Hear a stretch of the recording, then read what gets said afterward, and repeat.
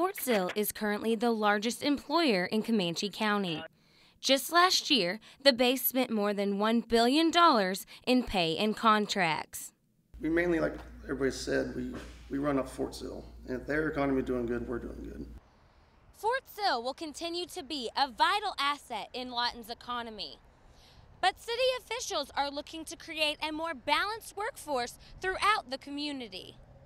The community was demanding better services, more retail, and a diversification of our economy to become less dependent on Fort Sill. For the past 3 years, the Chamber of Commerce and the Lawton Economic Development Corporation have been designing a plan to build up the enterprise that takes place outside military lines. Although their new strategies are long-term, there's already been some payoff. Just this past year, we've seen over 600 new jobs that is equivalent to $26 million in new payroll into the community.